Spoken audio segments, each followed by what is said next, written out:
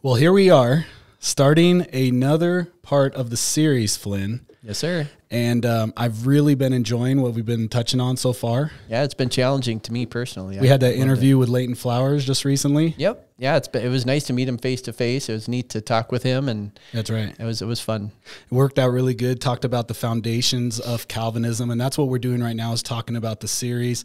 The series itself is explaining a biblical perspective against Calvinism. Yeah, why it matters. Why is it important? Yeah. So it's hugely important. And whether someone's watching this video for the first time or has been following along with the series, I pray that we continually share with you that our heart is to show what the scriptures say, not to give you a bunch of men's opinions, but our goal and desire is to point to Christ and to magnify him and for us to just grow naturally by his word. Yeah, you could almost say supernaturally. Yeah, that's right. Amen.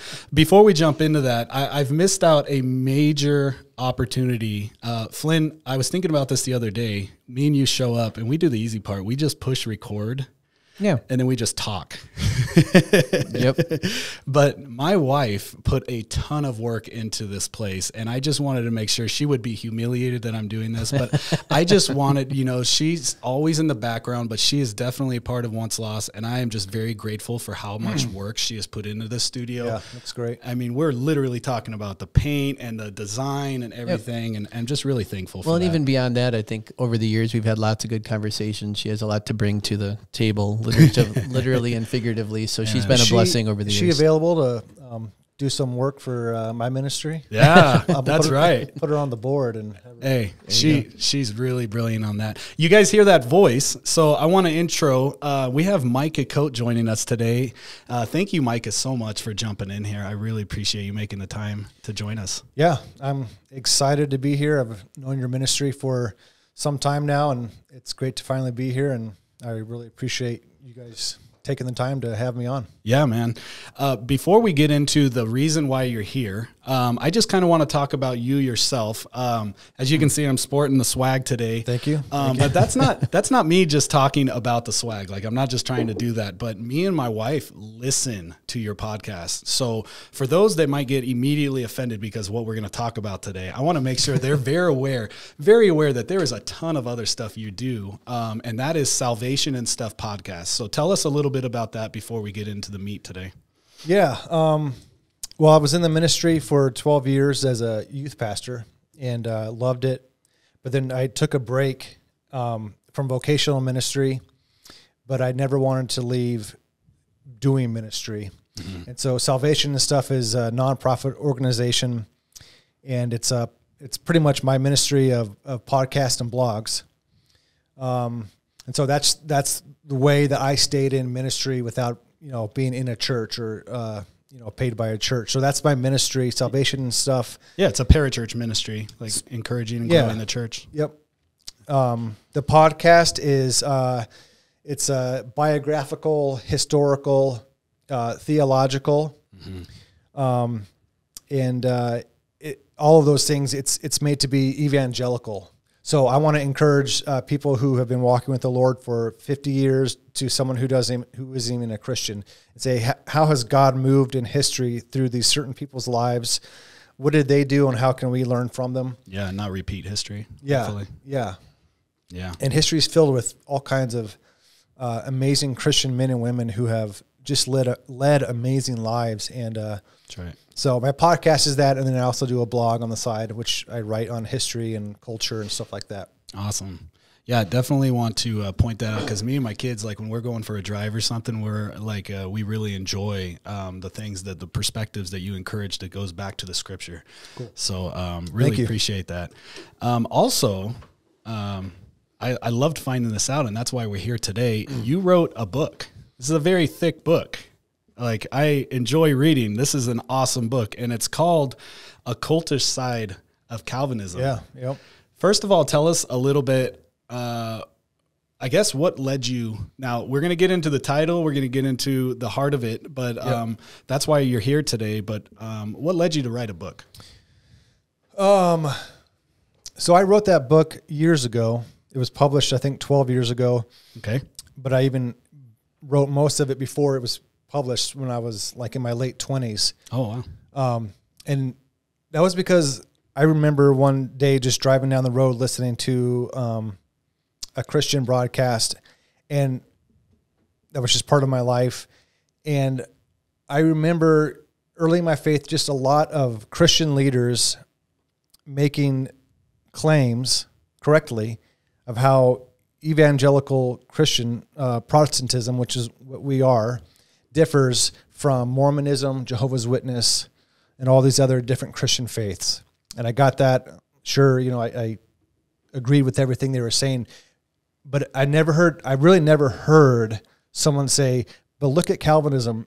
I never heard any Christian leader in my small world of who I was listening to at the time really shed light on what Calvinism was teaching. Yeah. And so I thought, man, this is, like, I agree. Mormonism preaches a different Jesus, as does Jehovah's Witness. Mm-hmm. But then we have these doctrines of Calvinism, which is, one of them is limited atonement, that Christ only died for a certain amount of people. You're right. Yeah. I'm thinking that is, what's the word? It's just grossly unbiblical and maligns the character of God. And I couldn't hear anybody speaking out against that. And so that was one of the driving factors, like, hey, there needs to be more voices saying kind of what that is. And so that's kind of the basis of where I started from. Yeah. For the sake of keeping things biblically clear in the midst of an extremely foggy time, we wanted to take a minute to clarify that the interviews at Once Lost Ministries do not necessarily imply our complete endorsement of those ministries, organizations, or their resources. The only endorsement that's worthwhile is that which is in alignment with biblical truth. We appreciate and are challenged by a variety of believers, however, cannot necessarily vouch for every teaching or resource available from other ministries. Remember, God's word instructs us to trust him alone and not to put our trust in man, Psalm 118:8. His challenge is to be like the Bereans in Acts 17:11, searching the scriptures daily to see whether these things are so. That's right. Please check out all other resources, including those here at Once Lost, with an intent to measure everything against God's word. Well, jumping into that, so the title itself, most would say is quite controversial. Yeah. But I think that it was wise in the outtake, and I think you'll be able to explain that in itself, saying that it's cultish. But the terminology comes off a little intense for some people coming by. Yeah. Why did you ultimately decide to use such a provocative term? Yeah, great question. It is provocative, and I did that intentionally. But where I came from, where I came from as far as writing the book, to me was pretty easy to see, hey, look at tulip theology. And again, I'm not critiquing, people and persons. There's tons of Calvinists in my life at the time when I wrote that book and now who are a vital part of my life and I love and are godly men and women. So I am critiquing the theology, and namely tulip theology. Yeah. But to me, it was very, at a cursory understanding of Calvinism, was like, this doesn't line up with biblical theology. This is systematic theology to a default, to a fault. Does not match up with biblical theology. And for me, it was like, that was pretty easy to see. You don't have to be a professor. You don't have to be an ex-Calvinist. It's pretty out in the open. And so I took the route of just saying, hey, I'm kind of building upon that. Like, it's pretty common knowledge to see that Calvinism doesn't line up with biblical theology. So therefore, I'm just saying, I lay that out in the book, but not only is it unbiblical, but there's certain characteristics of it that are kind of cultish. Yeah. We can get into that, but so that's kind of the next level. It's like, hey, not only is it this book, because there's a couple of really good books out there that lay out what Calvinism is. Yeah. So this is just kind of like on top of that. Yeah, for sure. Flynn, what are your thoughts on the idea of the title itself before we get even further? Well, we were talking a little bit earlier, and I like it. I don't think you're being provocative for sales. I don't get a sense that you're trying to just shock people. Yeah.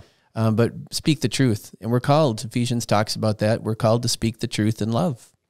And sometimes there are times the scriptures are given for reproof, for doctrine, for reproof, for correction. And, they're there to help us know the truth. And sometimes you have to speak not rudely, but plainly. Yeah. And I don't disagree. I haven't gotten through the whole book yet, but I've gone through enough to know the thrust. And I think it's a great book. It's a great take on it. Yeah. Biblically and just logically. Yeah, you're right. Yeah. Yeah. So, personal perspective, there's a really, I don't want to I'm not publicly endorsing it, but there's a podcast I follow called Cultish, which is, Paul of Apologia Ministries, which I completely have run into conversations with Jeff Durbin, and those conversations have happened, which we are totally opposites in those conversations. But that being said, there's a ministry called Cultish, and I find this ironic. That's why I'm giving a context.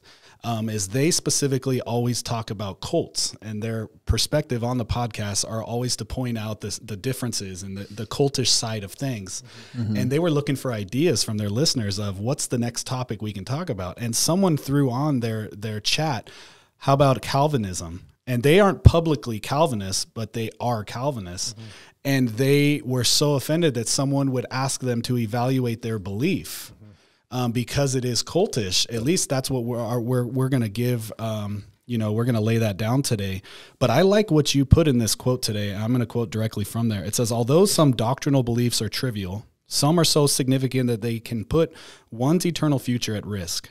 Concerning Calvinistic doctrine, quote, what is at stake is nothing less than the question of how we are saved from our sins and granted eternal life, a question towards which no believer can rationally be indifferent, end quote. Then it says, in reality, quote, the doctrines of Calvinism, if really believed and consistently practiced, are detrimental to evangelism, personal soul winning, prayer, preaching, and practical Christianity in general. Yeah. And then wrapping it up, it says, my purpose in writing this book, this is the heart, and I pray that people can get past the title because sometimes it just agitates the flesh, and we just need to put those things aside and be willing to talk about these things. It says, my purpose in writing this book is not only to show that Calvinism is unorthodox, but that it has a potential of sharing characteristics of a classic Christian cult. Yeah. It's clear, it's concise, but for viewers that may not understand what a cult is, or for those that are Calvinists listening, agitated, ready to just bite on us and get really offended by those terms, please explain to us, at least with a overview of why a cult.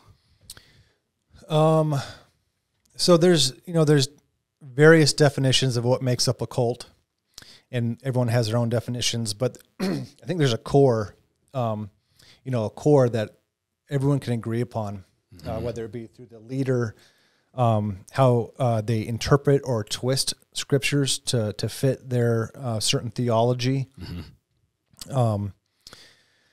So all those things are here. Here's one thing. Okay. When a Mormon comes to my door or a Jehovah's Witness comes to my door and we talk, and I'll say, hey, I'm a believer. I accepted the Lord when I was 7. And then when I was 20, I really gave my heart and my life and everything to the Lord when I was 20. I'm a believer. I believe in God's grace through faith. I can show you how I believe because I was in the ministry for a number of years. I'm active in my church. I can kind of show like, hey, I'm walking with the Lord. Thanks for coming to my door. Mm-hmm. I don't agree with your theology, but I do have a walk and a knowledge with Jesus. They're not happy with that because to them, I have to be a Mormon or have to be a Jehovah's Witness. And I'm saying, what are you talking about? So if that's not true. And that's one sign of being a cult. So if I was to evangelize and I come up to someone, hey, have you heard of Jesus? And they say, man, I've been a pastor for 20 years. I have a church down the street. We're doing well and we believe in God's grace through faith and we agree on the fundamentals. And it's like, oh man, thanks, brother. Like you're in the family. And I could say, God bless you and walk away because I don't need to convert them to my specific theology. Right. Yep. You're a believer. And so when Mormons do that to me, I get offended or I get upset because it's like, you want me to be a Mormon, not just a Christian. Right. That's not good enough. And so when I wrote the book, 10 or 12 years ago, there was really big uprising of Calvinism. And it was pretty much saying, hey, we're glad you're a Christian, but you're not really. Not there yet. You're Right. You know, you're at baby stages. When you become more mature, you will adopt a tulip theology. Yeah. And I was working at a hospital for a chaplain for a little bit, and this old guy there, who was someone I was working with, said, we're talking about theology, and he goes, well, obviously you're not an Arminian. Like, that was just like, obviously you aren't that. Mm-hmm. And I'm like, and he was all big on R.C. Sproul at the time. And just that attitude of like, obviously, like, you know who R.C. Sproul is. And if you don't, then you're a baby Christian. And I would, got turned off by that and other similar experiences and that attitude of inferiority. Yeah. Or superiority, but inferiority if you're not a Calvinist. So you can kind of say maybe it's a doctrinal or doctrine elitism in a sense. And I've heard people too often say, it's one thing to talk to somebody about doctrinal differences and you go through the scriptures, that's fine. But there is a pressure to almost evangelize the believers more than the world. A lot of them, Right. A lot of times you're just in there and you're like, okay, well, I'm in a church and I'm going to teach everybody the deeper meaning of what I believe now, and I'm going to just evangelize them to the right way. And then there's a part to that, of course, we're called to iron sharpening iron. We're called to teach, and even the believers to, they had with Priscilla and Aquila and showing them a more excellent way for Apollos. Sometimes we need that more excellent way. But when I talk to people, and this has also happened, I think, when I dealt with people who are in the faith movement, the name it, claim it movements, often it's when you're talking to them, you start talking about scripture and they go, well, hold on, let me get this other book that I have. And we're talking about a book, but we're not recommending that you read the book in place of the Bible. We're saying these things expose some of these things that are going on. Right. But I remember a lady that we talked with, and she had a certain view on a certain thing, and I said, well, let's talk about it over scripture. And she was like, no, you got to read this guy's writing. Yeah.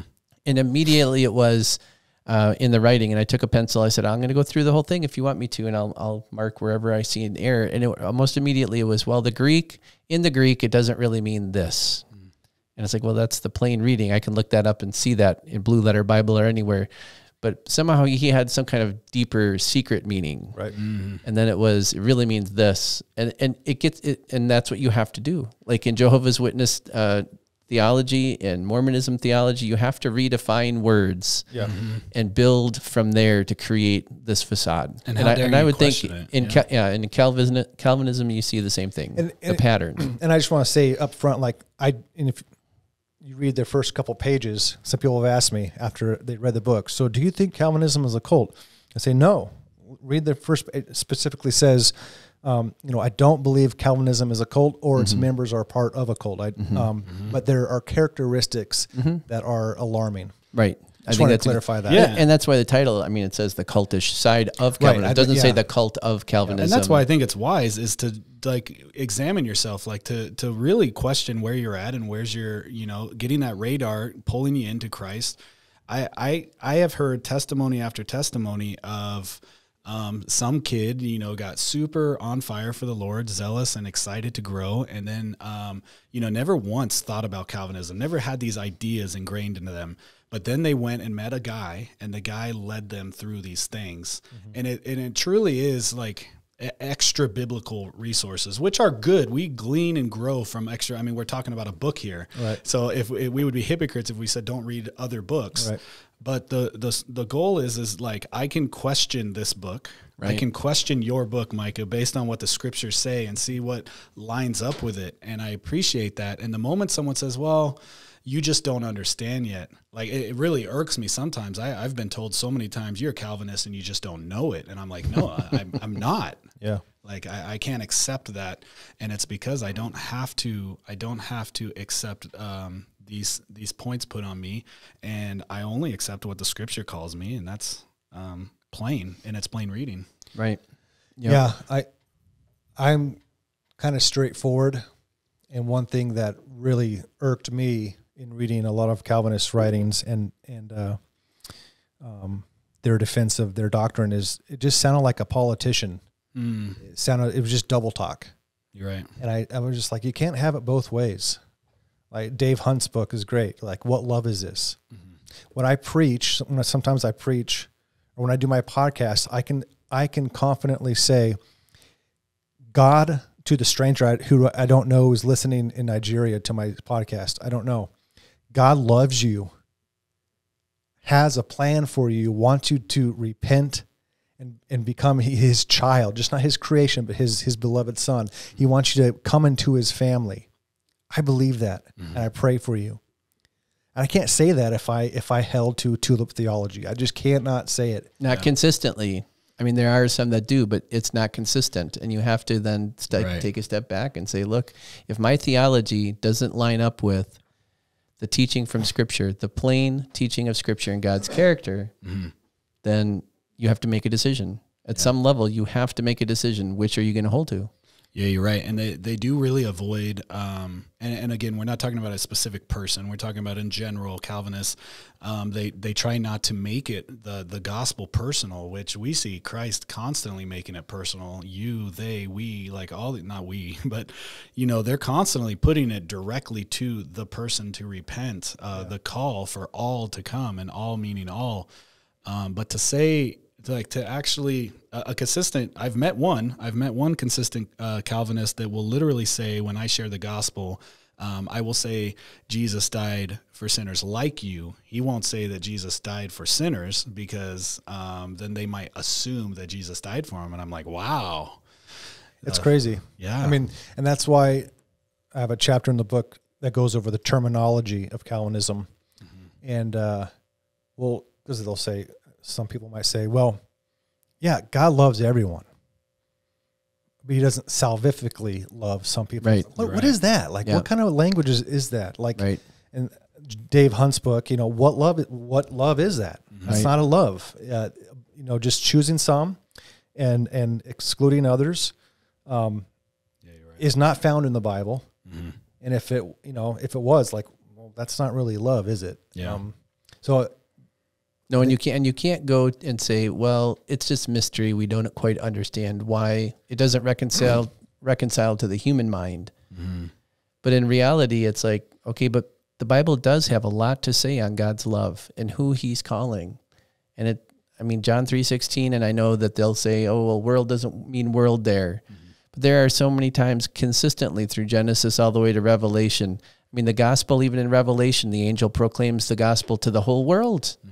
It's not just to certain people at that point. So God's, from Genesis to Revelation, his message is to the whole world. The flood was for the whole world. The condemnation is for the whole world. You go through, a lot of times you go through Romans 3:23, all have sinned and fallen short of the glory of God. That all means all. Yeah. But why is it the scriptures around there don't mean all? If we've all sinned, I'm assuming that means every single person who's ever lived from Adam to now, we've all sinned. Right. Yeah. And Christ died for all. Right. Yeah. And Paul, led by the Holy Spirit, was pretty clear when he went even further into Romans 5. I'm assuming that's where you're going to turn, right? Or maybe you're back into 3. But in 5, he says, by death, all died, speaking of the first Adam. And then it says, by all that some might be saved. So we see the all explicitly pointing out all, meaning all have sinned and fall short of the glory of God. Well, yeah, and I was going to go not just 3. all, just not like certain groups within that. Yeah, right. Not groups. Yeah, because even the world was cursed by sin, right? We're not just talking about all, like everything. The universe. Was affected. Yeah, there'll be a time when God lets go of the entire universe and right. creates a new heavens and a new earth. Why? Because sin corrupted all. All. Excuse me. And I was just going to read verse 22. It says, even chapter 3 in Romans, even the righteousness of God, which is by faith or in Jesus Christ unto all, and upon all them that believe, for there is no difference, for all have sinned. Yeah. And if you just take all of the Calvinistic doctrines, all meaning all there, take them all out, take all your preconceived notions that you've heard for years, maybe drilled into you. And here's the thing about how cults work.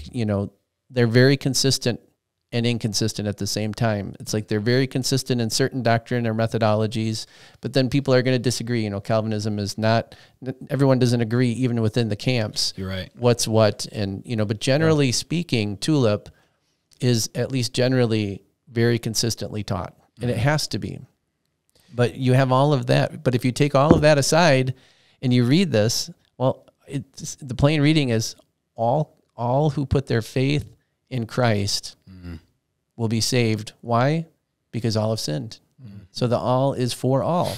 Yeah. And to all who want to believe. You're right. So ultimately, you can't play games with the scriptures. Yeah. You know, and I think that's where the cult side does come in. And, you know, when you talk to a Jehovah's Witness, one of the first things when you talk about Jesus, if they take you there, John 1, in the beginning was The Word. the Word, and the Word was with God, and the Word was a God. A God. And you go, wait, now what? And I remember being a young insertion. Yeah, and it's like, well, yeah, because the original had it wrong. We just have to give you a deeper meaning. And it's like, wait, when you change that, man, that changes the entire character and nature of Jesus, the entire character and nature of God. And it's interesting how every false doctrine ultimately leads to the character of Christ. Yeah. Yeah, and that's why I think it's such a big deal. You know, I've taken a back seat for the last 10 years. I've kind of like wrote my book and just kind of laid back and haven't been involved, but it really does. Tulip theology changes soteriology, Christology, pneumatology, anthropology. Yeah. It changes everything. And so what, you know, you really do have this, it just changes everything. Yeah, and that's because the portrayal of Christ. At the end of it, like, we really should evaluate everything based on how Christ lived and did things, and he is the example. Like, we literally can see how he ministered to all people. Yeah. And it wasn't a certain few. And there's almost an elitism there, and I think that's also a cultish side. I don't know if you've thought about that, but like the idea to know, it's almost like that saying, like, I think it was Moody that said it, D.L. Moody. He said, you know, we're all the same. The only difference between us and a sinner, like someone that hasn't believed yet, is we're all hungry, we're all beggars, but we know where the bread is. Right. But for the Calvinist says, I know where the bread is, and you're not allowed to have any bread. And that gets really dangerous. And that is the dangerous cultish side, is saying, look, man, you're literally saying you have access to something that no one else, like these very specific people, were predestined to not have access to bread. They cannot feed on the bread of life. They cannot drink of the everlasting water. They have zero access. Even if they want to come, well, they would never want to. Well, what if they do want to? Like, we talked about that previously, about how Calvin said someone could be so close but yet, but miss it, right? Right. And that's definitely the cultish side. Well, and there is an elitism, but often a Calvinist would I've been told that I don't believe that I'm better than anybody just because I'm elect. I know I'm a sinner, and I think that's very sincere when someone says that. I know I'm a sinner. I know that I'm saved by grace. I don't think I deserve it. Right. But to say that I'm chosen, no matter how you, and some aren't. Yeah. You know what I mean? At some level, there is pride in there. Whether you see it or not, the doctrine appeals to the intellect. It appeals. That's why there's so many people that love the philosophy of Calvinism. And in Dave Hunt's book, he examined Calvin pretty closely and had an interesting premise in there that Calvin, you know, when he wrote those his institutes, he was not necessarily a very mature believer at best.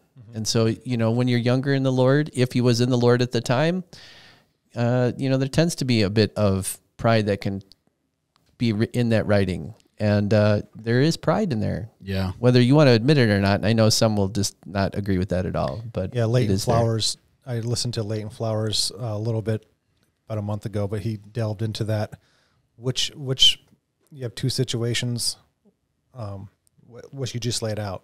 Acknowledging you're a sinner saved by God's grace. And you're like, we don't have pride on that. Like, there's nothing that I have pride in myself of, or someone who says, who acknowledges they're a sinner, but God chose me. And that's it. It's like, which one would lead to more pride? Yep. You're right. And then that can be twisted in, well, all the power lies with man and not God. So therefore it's a man exalting, you know, anything non-Calvinistic is a man-exalting theology, which is just not true. Garbage. Yeah. Well, for the sake of time, there's a tons of things I would love to pick your brain, and I'd be happy to I know, Flynn, for sure, we would be happy to have you on another time and do some more talk. Definitely. You wrote the book, you know, in 2011, so Have you seen changes? Have you seen, kind of like a shift or like difference in the time you've wrote this book and where we're at today, 2023, To be honest, I don't know. Yeah. Like I said, I've kind of taken a back seat. I've been working in construction for the last 9 years now. Yeah. I was, so I haven't. When I wrote the book, when the book was published, there was a lot of growth in Calvinistic churches, and it was kind of all over. I don't know if that settled down or not. I don't think it has. Yeah. But I don't really have firsthand knowledge. I'm not into it. You're right. As much as I used to be. Let me piggyback off that then. What is the appeal then? We're talking about pride. We're talking about years later after you wrote this, but whether it grew or not, like Flynn, we were talking recently about the waves of Calvinism. You kind of see a shift, but like, what is the appeal? Yeah. This was something me and you were talking about as well another time. Yeah. I wish I would have spent more time in the book about what is the draw towards Calvinism, because there's a huge draw, and it was with mostly young people, and I wish I spent more time on that. I don't really know that I have ideas. One thing, they call it Reformed faith. The restless Reformed. Yeah, and so Reformed is like I'm Reformed. Because what that's talking about is Protestantism. It's Martin Luther's, 5 solas. It's through Christ alone, faith alone, grace alone, to the Scripture alone, to the glory of God alone. Like we can all say amen to that, right? That's Protestantism. That's not Catholic.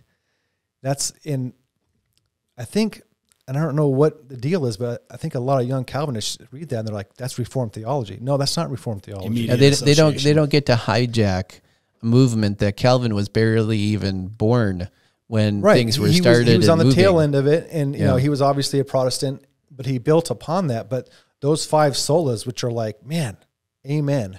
Right. That's what we need more of in every single church. Right. Yeah. Grace alone, faith alone, Jesus alone, Scripture alone, to the glory of God alone. Right. 100% get behind that. I think a lot of younger that appeals to a lot of younger Christians, as it should, because that's good. But that's not Calvinism. That has nothing to do with the Calvinistic faith. That's Protestantism. I think it's almost like you picture like a hotel wanting to get business. And so they go on that one road that everybody has to travel, and there's no stretch or no spot to stop. And so they see that there's a nice hotel there that people can stop, and they set up a sign ahead of that hotel with their sign, leading people almost to, to a different place. And it does lead to a different place. And I wonder sometimes if some of the emergent church movement, if some of the sort of the seeker sensitive and that kind of stuff, the Bill Hybels and the Rick Warren move, let's just be contemporary and, just make it about us. And I think there were a lot of people getting saved, and they were like, I'm not interested in this at all. And I think they were excited. And then I really think people's teachings like MacArthur or Sproul just registered, Alistair Begg. And it sounded like these people are at least preaching with conviction, and they're preaching the word. And I think that hooked them. I think that has a huge. It's definitely captivating. And I remember as a baby Christian, I was about 22 years old and out in the garage working on my car and other things, listening. Back then it was before a lot of cell phone stuff, but listening to the radio and listening to Alistair Begg and just enjoying the teaching and not realizing what was really going on. But then after realizing, there's this thing called Calvinism, and there's like a difference, then you start spotting it. Yep. But until then, you just it's sort of like hook, line, and sinker until you don't realize, like you've been redefined on these ideas. And for me, it was starting with that idea of dead. Like, I know I was dead in my sins and trespasses. I was a sinner, rotten, to the core. So they go, see? And then they start from there, and we'll be talking about that in a little bit different message or on a different interview. But and I think, and a part with that is, there's a part of Calvinism that says we handle the hard doctrines of God that no one wants to hear. And there's definitely parts of biblical theology that are difficult. They're hard to hear. And I think a lot of Calvinists capitalize on that. Yeah. Well, if God says that, he works sovereignly, then He we're just creates going to mischief. preach that, and you can, everyone else, it doesn't matter what they think. It's just like hardcore God's word. And that's all good to an extent, except when it gets to unbiblical things, Yeah. That's right. So like the Bible does talk about elect. There's an elect of God. Yeah. How do I reconcile that? Well, there's been a lot of attempts to reconcile those two things. For me, I think I see two truths in the Bible. I see free will and God's elect. And there's, like I said, a lot of ways you can look at that. I purposely kind of stayed away from that. No, I don't understand that. I'm just saying what the Bible does say. And so my contention with Calvinism is that Calvinism says we've solved that mystery and we've taken away the free will of man. Yeah. And I think all 5 points of TULIP can each one individually be boiled down to the denial of man's free will. So I was actually thinking of writing some more and just writing a book on the free will of man, including total depravity and what all that means. But all the points boil down to the denial of man's free will. Yep. And that's how they solve that mystery. Well, in Scripture, God, in 1 John, but all throughout Scripture, if you're going to define God, God is love. And when we were talking about this before, Satanism is ultimately a religion of love. But the problem is the characteristics behind that love, the direction of that love. And for the Christian, God is love, meaning his character is love. He's also truth. He's also integrity. He's also holy. We know that. But in Scripture, that very carefully, God is love. For Satanism, it's love, but it's self-love. So there is an attack on the character of God in a sense. Doctrinally, it's a different love. And that's why I think, they chose that title for Hunt's book, but it sums it up really, really simply to me. And the answer of elect is like anything else in Scripture. You answer it with other scriptures. So if man does have free will, then you are part of the elect of God, then the question would be, elect to what? And I was talking about this earlier when I was sharing about the gospel at the little church I was sharing at. God's pre-design, his predestination idea, you can easily say it's for, the purpose of God's salvation is predestined. And the plan of salvation is predestined, but you cannot say, and this is where Calvinism would launch off into, the people are predestined. So his purpose is clear. His purpose is so that we'll glorify him, so that we'll magnify him, bear fruit, grow in him, be his child. All of those things are the purposes. That would be what the elect, when you're born again, you become the elect of God. That's all part of the purpose. That's right. When you adopted the girls, there was a pattern, there was a plan. But they had to choose at some level, even being, underage. They had to say, yes, I really want this too. Yeah. So you could say, the adoption was predestined because the purpose was there, the plan was there, but ultimately not the people. Yeah. That would be illegal. Yeah. So in most, most at least cases. decent countries. So, and why would we say any less? Why would God's gospel be any less than that? Yeah. Go ahead. And I just want to take it back to why is it appealing? And and when I wrote the book, I found a number of older believers who were like, I have no idea. So there was this Bible translator. He's not a dummy. He spent his whole life translating the Hebrew text into Native American language. Him and his wife, great people. So they're academic. They're, they've learned the languages. They're into theology. He was, I think, born and mostly raised in a Presbyterian faith. So, that's kind of the background is Calvinism. But he just okay, whatever. I'm into my ministry, and he lived on the reservation for probably 50 years. But he read my book when he was probably 85.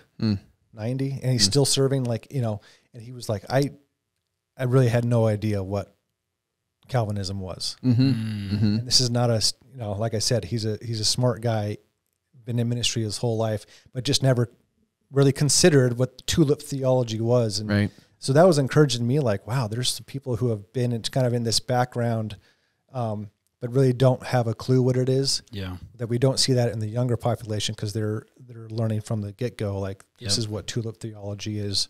And they're using a lot of resources. I know for early on, I would find a good DVD that was examining like, examining like, I think it was called Indoctrination or something. And it was taking apart the issues with the public school system. And I love that DVD. I recommended it to parents and everybody else that I was, cause I'm a teacher, you know, and I thought, well, good. I want people to know like the issues with this history, but then it's tied in so much with Calvinistic authors and people who, but it doesn't say anything about Calvinism in the DVD, but you watch a good research documentary DVD biblically, and then you go, oh, well, yeah, this is really good. This is meaty stuff. Yeah. Oh, but let me see who the authors are. Oh, let me see what books they write. And with it, I did it just for fun. I took one of the authors or writers of it.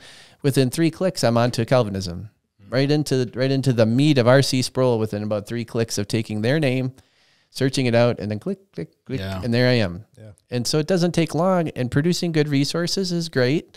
And we've recommended, I'm sure, a few things on this site that we're not 100% like, yes, believe everything that person has written, because we're all called to really take it to the scriptures ourselves. That's right. But we try to be careful and make that clear when that happens. Yeah.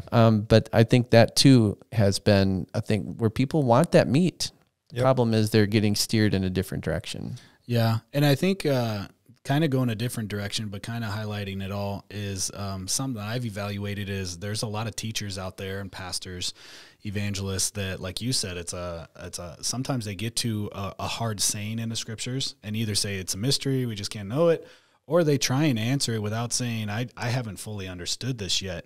And you'll see a lot of pastors from the pulpit just say, well, the word says that God created mischief or he created evil. And they'll just say, well, it's it. So God must be evil. Like he does evil and he does good, instead of actually trying to research it and work through these things. And that's a real laziness from the pulpit that I think happens a lot today. And so then all these people go, well, I don't know what to do with that. And then they find these very, and I don't mean to say charismatic in the sense of, because you won't find most Calvinists charismatic, but they're very,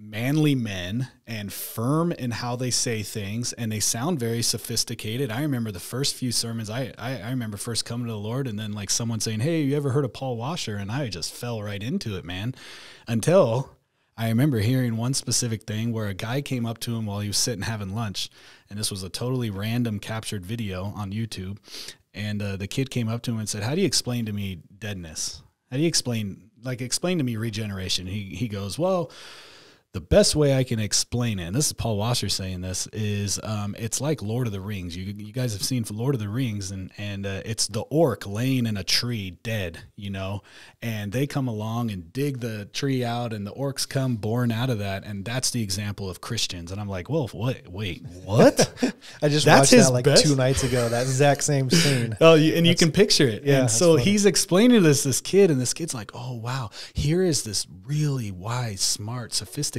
preacher, and he says things, and man, I agree with a lot that Paul Washer says. He says some great things about repentance and growth and loving the wife and so much stuff, but then he answers this question to this young kid about Lord of the Rings and an orc coming out of a tree, and it's like, look, guys, like this is what we're talking about. Like, this is why we're trying to challenge it, because it's often intellectual, philosophical, psychological, maybe a little. I don't know. But just questioning those things is good. So going further on to that, just like for the sake of time, wrapping it up, are there any other things you think that are untalked about? We've talked about a lot of stuff, and people are kind of chewing both sides, ready to comment on this video and have lots of opinions, but are there any things that, there's a lot of videos back and forth. We talked about latent flowers. There's a lot of resources out there, pro and against Calvinism. Yep. What are some things that you don't think are often talked about, or a thing? Well, I don't know if I'm answering your question directly, but someone from looking at the title of the book, oh, that's really bold and uncalled for. could think, well, Micah is he's just, it's this way or the highway, super rigid, no grace. And I would hope, I've heard some comments back that when they read the book, they were surprised by how graceful it was, given the title. But for me, it's a big deal because, I do consider tulip theology to be heretical. That's another strong word. But I think I have personally tons of grace for like me and you do not agree on probably a lot of things. Mm-hmm. And it's just differences of opinion. And we can talk through those things and work through those things. But we agree wholeheartedly with the foundations of Christianity. Mm. And I think that should bind us together. That we agree on these really important things. So in the book, I think it's a really big deal to believe in limited atonement, or to believe in, I believe in total depravity, but not that regeneration happens before, you're saved. Like there's no free will in that. Like those are really big things that I think we should talk about. But I just wanted to clarify that, like the difference between what I consider just heresy, mm-hmm. which I mean those doctrines that affect soteriology, how we're saved, right?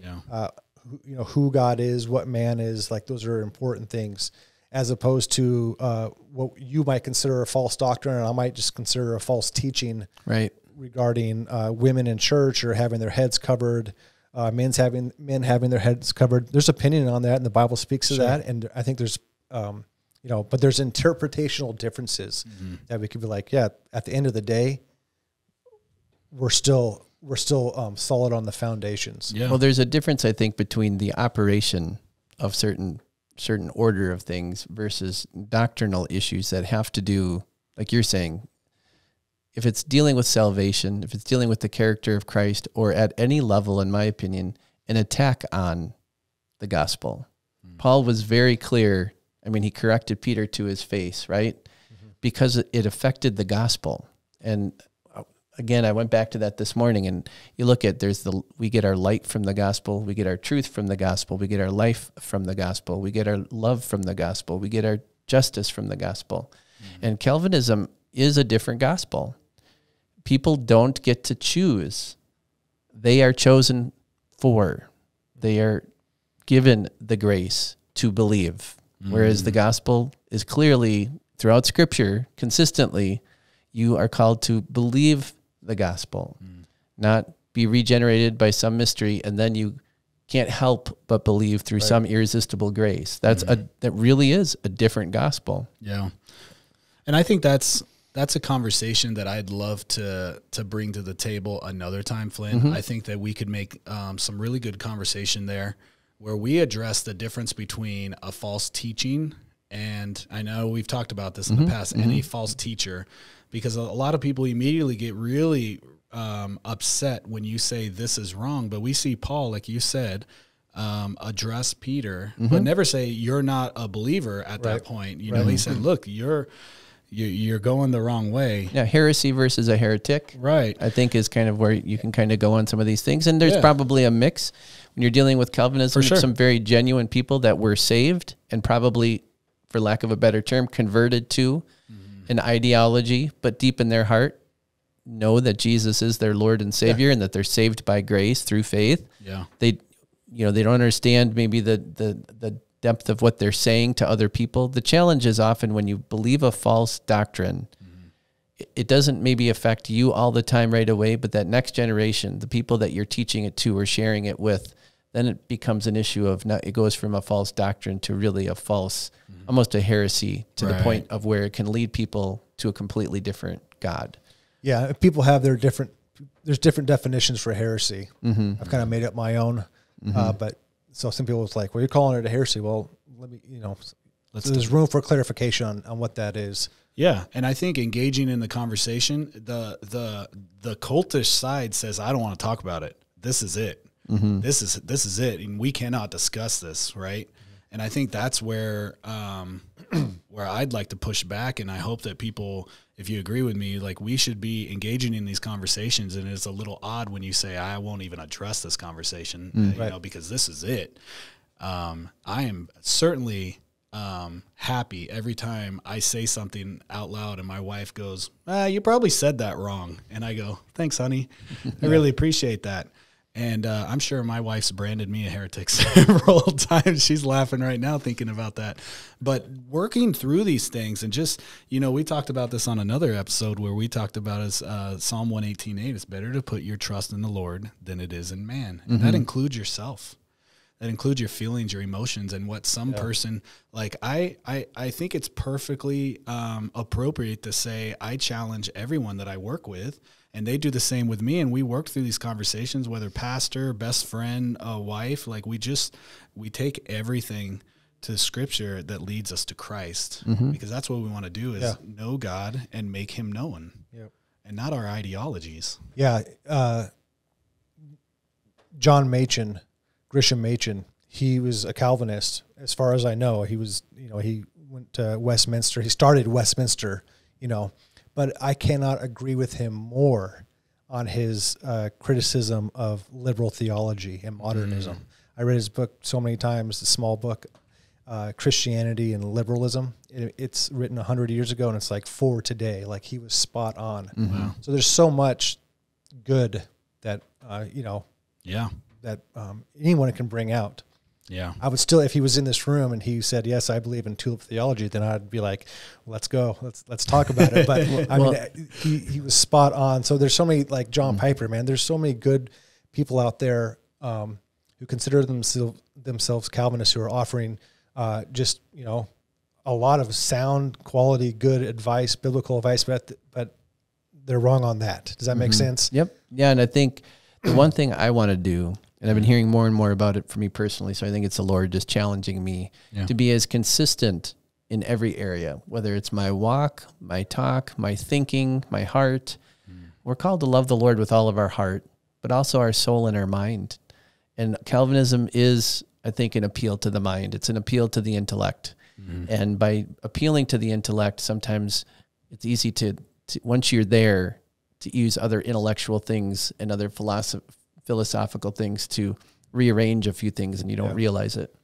So an appeal to the intellect is great, but we need to love the Lord with all of our mind, not just simply man's ideas about the Lord. That's right. And there's a huge difference. I mean, a lot of churches are founded on people who love the idea of church and love the idea of particular things that they were doing, but it wasn't the Lord, it was the church. And so you have churches that are edifices to man, and they might even do some things that are good, but if they're not leading people to Jesus, ultimately the true Jesus of Scripture, then it's filthy rags. That's right. And I want to be consistent. And so I think when you talk about people like MacArthur, and you hear these in one breath, they're saying one thing, you know, that people can believe, and we have to reach people for, you know, reach the lost. And then you kind of wonder, well, Calvinistically speaking, why? Why do I have to if it's all predetermined? So there's this level of, let's just get consistent. And being willing to expose those things is okay. Being willing to say, well, let's look at where the error is. And if I have inconsistencies according to Scripture, I expect people to say, hey, let's look at that inconsistency. Like, why are you doing what you're doing, and why do you believe what you believe? And that's why we're doing this, you know, is to challenge all of us to just have a more consistent walk with the Lord. Amen. And that's our encouragement for all the listeners. Whatever belief or stance you're on, I pray that you, you reason through the Scriptures like God calls us to come and let us reason. And that's the encouragement here. I hope that everyone hears our heart on the matter, because we really we want to challenge the unbeliever and the believer to think critically and examine the times and see things and just take these things to God and grow, it's our encouragement to grow. So Micah, thank you so much for taking the time. I do really appreciate it. Yeah. And for everyone listening, make sure and go check out Salvation and Stuff on Apple, Spotify. You've got all the podcast stations out there, right? But also you have a website as well. Yeah, the website is salvationstuffblog.com. salvationstuffblog.com. And he releases articles as well, has some guest speakers as well. And yeah, definitely go check that out. Check out Once Lost Ministries if you haven't already. If you're new to the video, like and subscribe, and just make sure and think critically. We're not trying to tell you to like it just because we want you to like it. We want you to share it so that other people, because this is a growing wave. Amen. It is a growing wave, and we want people to think critically and have all the information. Yep. Is that right? Amen. Flynn, Amen. you got anything else to end with? Just stand on the word. The That's Bible, yes, that's the book for me, and we'll stand alone on the word of God. That's the book for me. Yep. Amen. All right. Thanks, you guys. We'll see you on the next one.